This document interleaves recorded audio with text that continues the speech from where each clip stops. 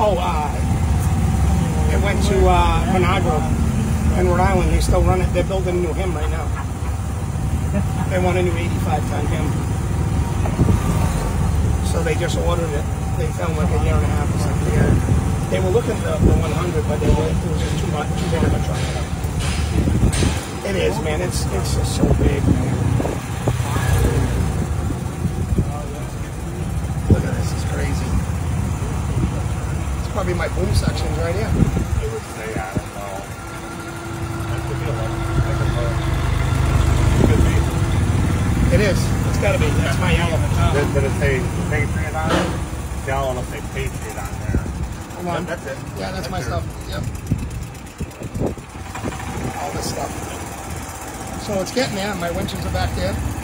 My auxiliaries are over there. They're getting it. Look at all these trucks. This is totally insane.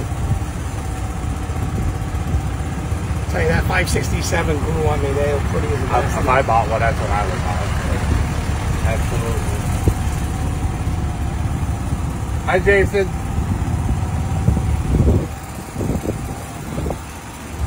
Just trucks and top of trucks and top of trucks.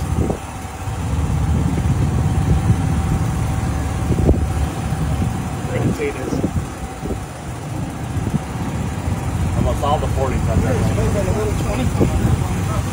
That's a big deal. No, that's our stuff. That's our stuff. Miller owns that. So we use that to drive. So if we do a military project, we got to run it. Yeah.